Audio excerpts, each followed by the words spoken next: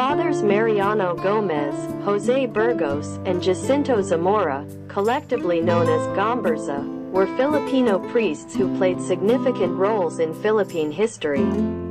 Mariano Gomez, a Filipino Catholic priest involved in the secularization movement, advocating for Filipino priests to have more authority in local parishes.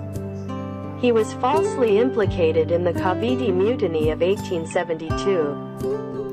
Jose Burgos, a priest who pushed for equal rights for Filipinos and advocated for the secularization of the Philippine parishes.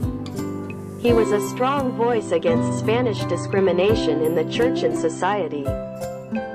Jacinto Zamora, a priest known for his intellect and involvement in advocating reforms within the Catholic Church. Like Gomez and Burgos, he was unjustly implicated in the Cavite Mutiny.